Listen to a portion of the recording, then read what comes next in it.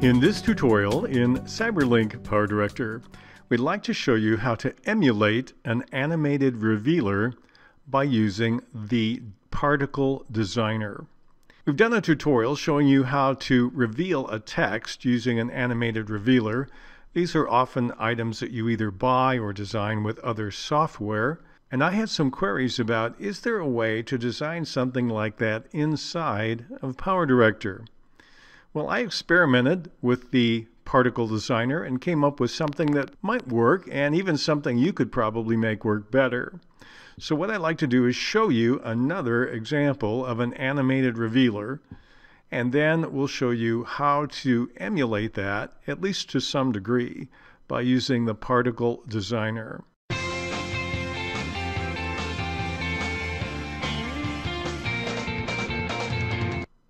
And so that was a shot of an animated revealer. We're going to have a slightly different clip here and play it. If I play it without the revealer, here's what it looks like. We have Can You Sail drop down and then save 50% in the center of the screen.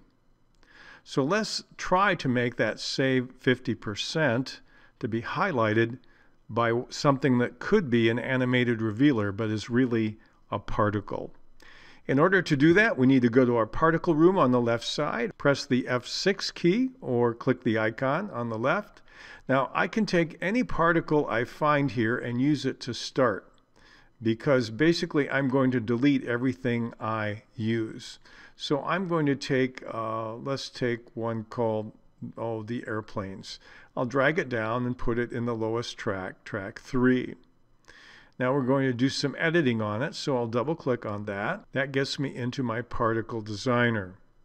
I want to right click on each of the tracks and click on remove. We're going to remove every track and every particle. Now I have no particles in my particle designer. So now I'm going to click on the icon of the particle in the upper left corner by the preview screen. And that will open a file folder. I have a particle I created with 3 small dots. More about that in a moment. I'll click on that and open it.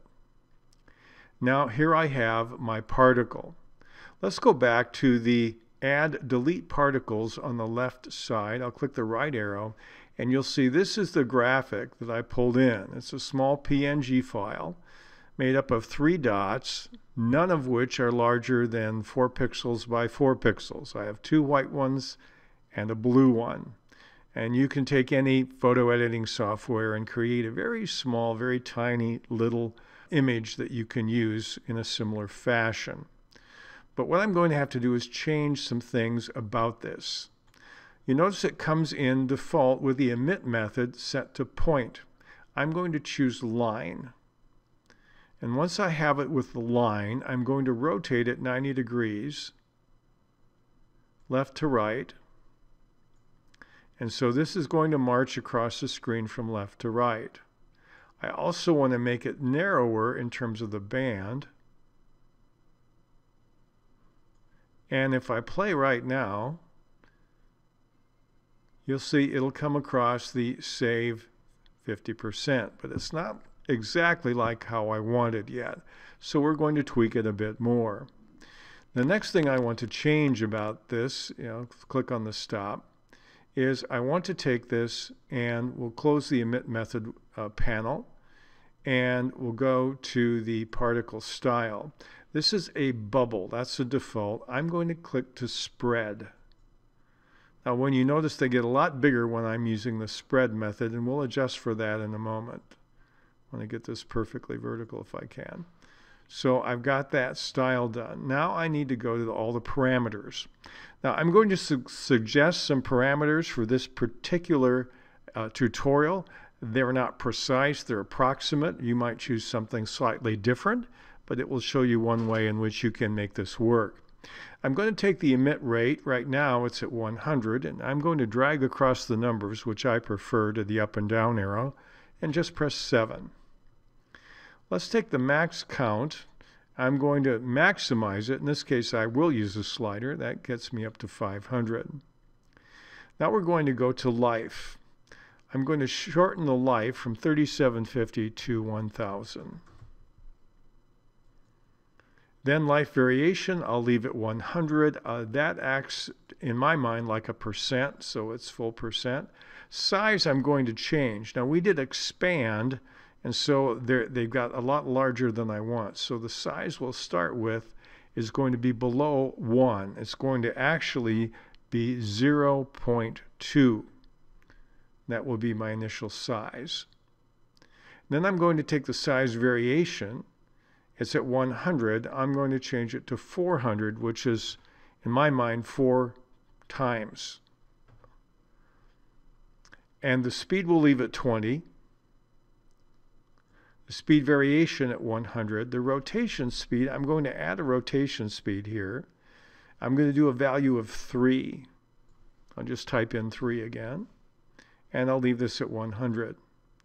So now if I play this, you'll see quite a different effect here. But it never seems to go away. Well, we're going to add some motion to it. So I need to click on the Motion tab at the top on the left side. Right now the default is no motion.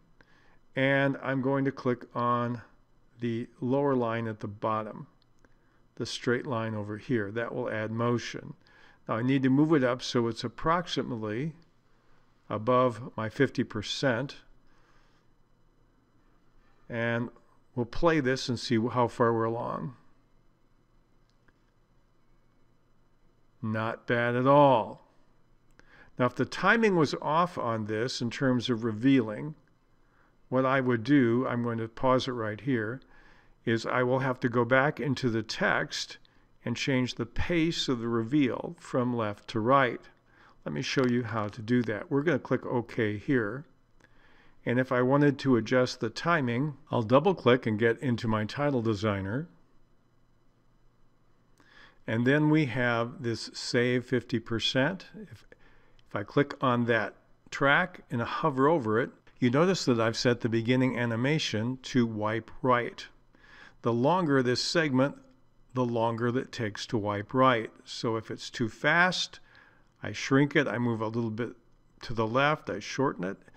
If it's too long, I move it a little bit to the right, and that's how I can adjust the pace of the starting effect for the title.